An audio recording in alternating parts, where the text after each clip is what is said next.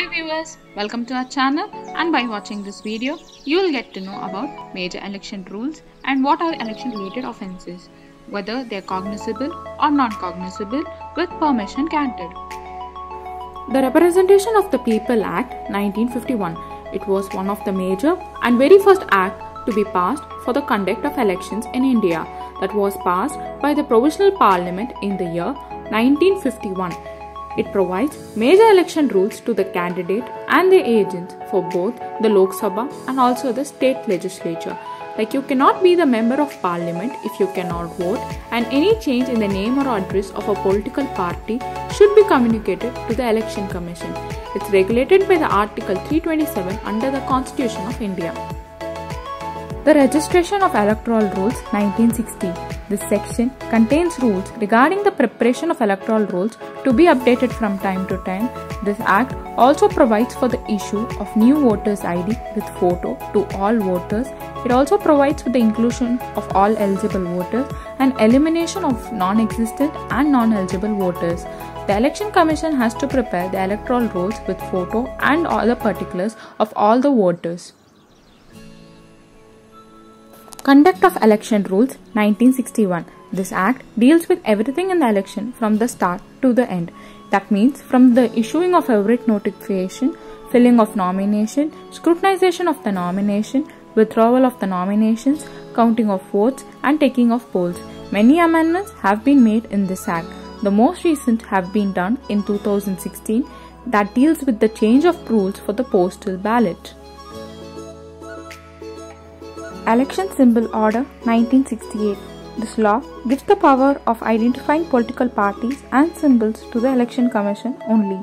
It also gives the power to the Election Commission to solve disputes over symbols between different parties and allocation of those symbols.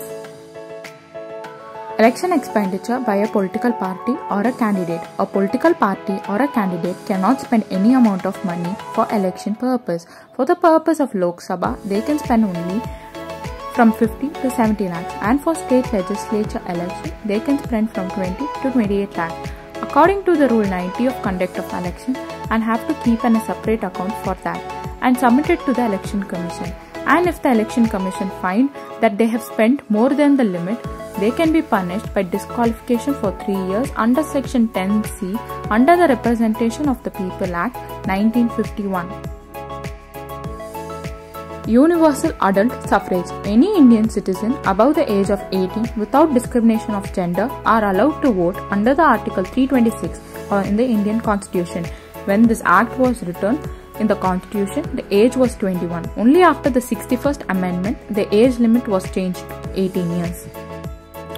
What is cognizable and non-cognizable offence? A cognizable offence is in which a police officer under the first schedule or the law implemented for time being has the authority to arrest and start investigation without court orders. A non-cognizable offence under the first schedule in which the offence is bailable and the police officer cannot arrest or start investigation without court orders.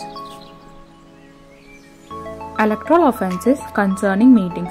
Cognizable offence: promoting or attempting to promote hatred or enmity on the basis of caste, religion, race, community or language between different classes of India is considered an offence under the Section 125 of the Representation of the People Act 1951 and Section 153A of the IPC. Punishment is 3 years imprisonment or fine or both of them. Acting or provoking others to do any act that will disturb the meeting is considered an offence under the Section 127 of the Representation of the People Act 1951. Punishment is 6 months imprisonment or fine or both. Non-cognizable offences. It's a rule that all meetings are prohibited by 48 hours before the poll. No one should attend or conduct any meeting with regards to election or display any campaign in television or any way. No entertainment or amusement act by any political party to attract people for election or voting. It is considered offence under Section 126 of the Representation of the People Act 1951. Punishment is 2 years of imprisonment or fine or both of them. concerning officers, persons involved in election duty. Cognizable offence. No official connected with the election shall do not act other than giving of vote for the furtherance of the prospect of election of any candidate.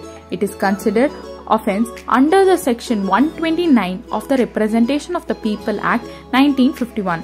Punishment for such act is 6 months imprisonment, fine, or both.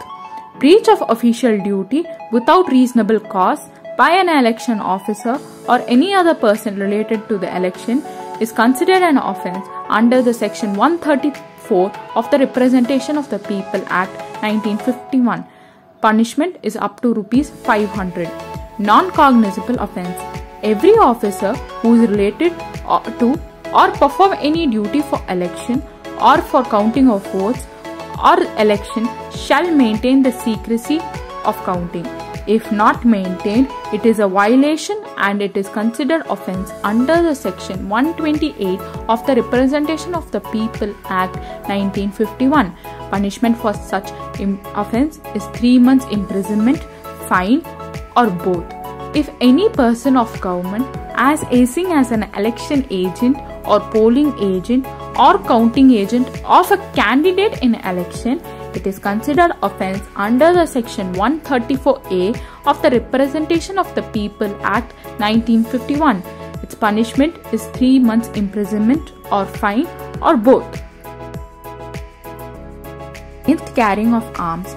Cognizable offence. No other person than the returning officer, the presiding officer, any police officer, or any other officer who is appointed to maintain peace and order situation at the polling station on the polling day can go armed with weapons.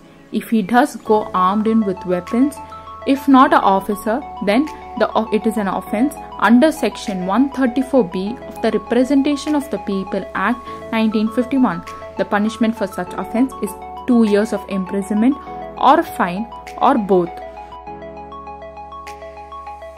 Against denying someone right to vote. Non-cognizable offence. If any employer denies the non-granting of a paid holiday to the employee entitled to vote on the date of poll, is an offence under section 135B of the Representation of the People Act 1951.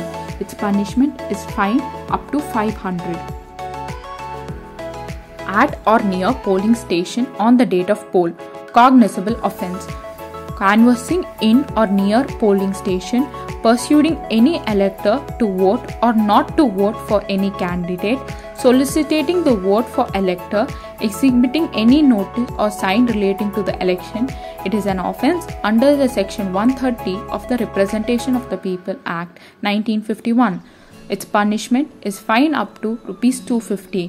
Misconduct of any person in the police station or disobedience of lawful direction of the presiding officers depending on the order of him being removed by any police officer on the duty of police station.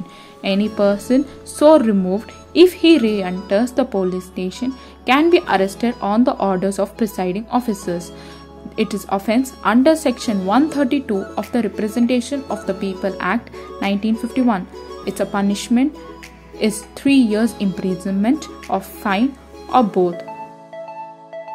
Against harming a public servant on duty. Cognizable offence. Any person whatsoever cause simple or any grievous hurt or assault to deter a public servant from doing their duties, it's an offence under the section 332, 333, 353 of the Indian Penal Code. Its punishment is imprisonment for 2 to 10 years and fine. Against tampering of EVM or ballot paper. Cognizable offence. Booth capturing is a seizure of polling station or a place fixed for the poll by any person, making polling authorities submit ballot papers or voting machine, or allowing only his or their own supporters in the polling station and not allowing others to come in and exercise their voting rights, or seizure of the place of counting votes under the section 135A of the Representation of the People Act 1951. Punishment for such offence is 3 to 5 years imprisonment and fine if the offence is committed by a person in government services, and 1 to 3 years of imprisonment and fine For others, if any person fraudulently destroys the EVM or pastes any paper, tape, etc. on the symbol, name, ballot button of the EVM for the purpose of Election Commission, or fraudulently destroys the ballot or put anything in the ballot boxes except ballot paper, commits an offence under the section 136 of the Representation of the People Act 1951.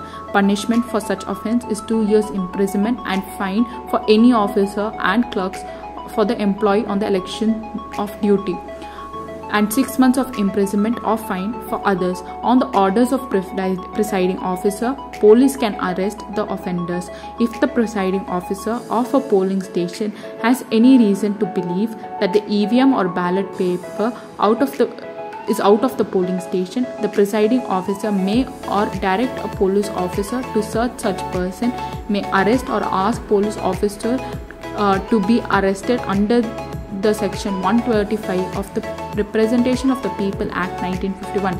Punishment for such offence is 1 year of imprisonment or fine or both. Concerning pamphlets, posters, handbills, placards, non-cognizable offence.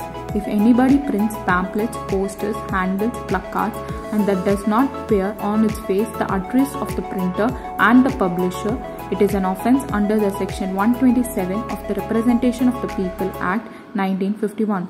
The punishment for such act is 6 months imprisonment or fine up to Rs 2,000 or both.